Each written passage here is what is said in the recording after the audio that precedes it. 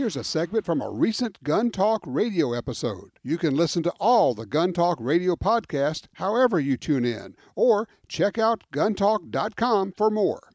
Hey, John is in Reno, Nevada, on line 2. Hey, John, what you got there? Well, I inherited my dad's 1894 Winchester lever rifle. Okay.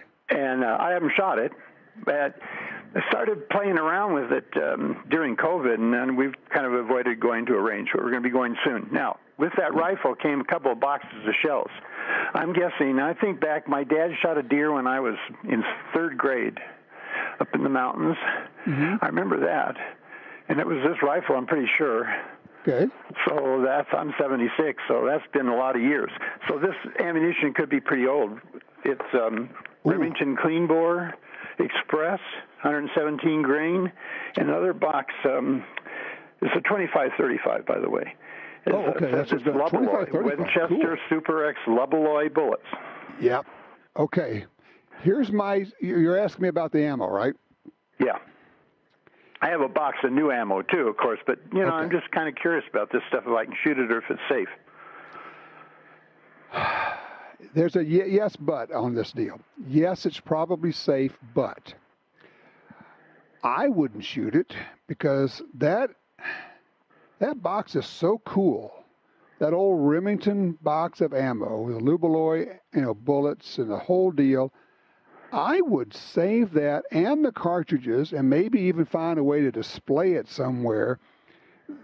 That's just too cool for words. I would not go shoot that stuff, especially since you can get new ammo where you don't have to worry about it.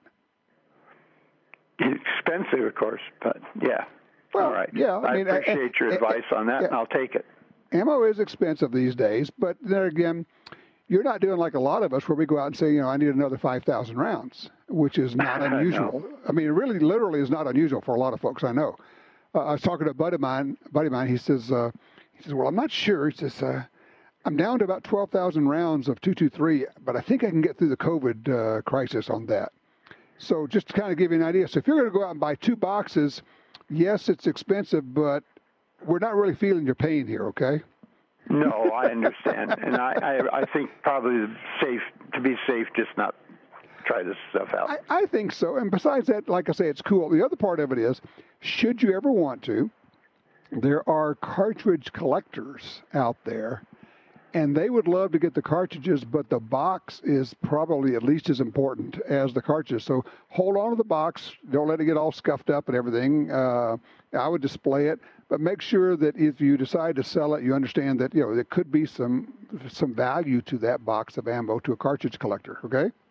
Oh, very interesting. And since I don't tend to display it, I might just look into that. Thank you. Sure. And you might just, if that's the case, you might just go to a gun show and walk around with your box of ammo and you'll find a booth out there of a cartridge collector or somebody's got a lot of different ammo and just see what you can get for it. Might as well. Why not?